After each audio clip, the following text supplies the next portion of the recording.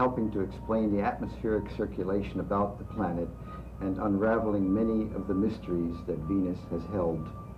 Fortunately, the cosmos arranged it so that we had a ringside seat as Halley's Comet came by in its path closest to the Sun, which is the time when the comet is its most active. Halley's, like all comets, is made up of several parts.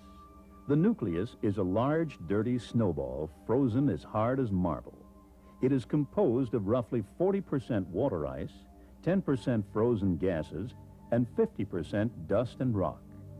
When a comet's looping orbit carries it close to the Sun, the intense sunlight begins to boil dust and gas from its surface.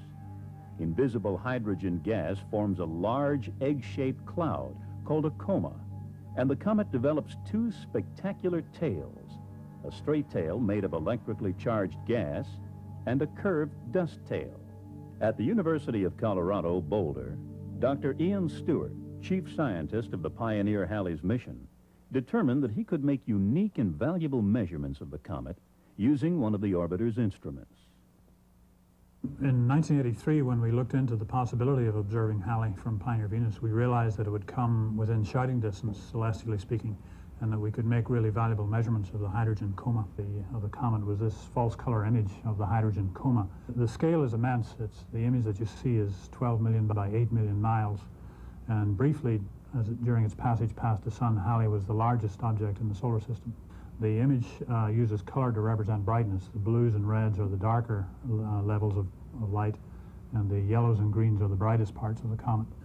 Well, analyzing the image and other data allowed us to estimate the rate at which water was subliming away, evaporating away from the ices of the nucleus. Before this last visit, many scientists had assumed Halley's was a relatively fresh comet, so the extent of the erosion and the amount of dark crust on the nucleus came as a surprise. Pioneer Venus observations showed large daily variations, as much as 25%, in the rate at which water was boiling off the comet. The best explanation for this is that only portions of the comet's surface had freshly exposed ice that could act as sources of water vapor.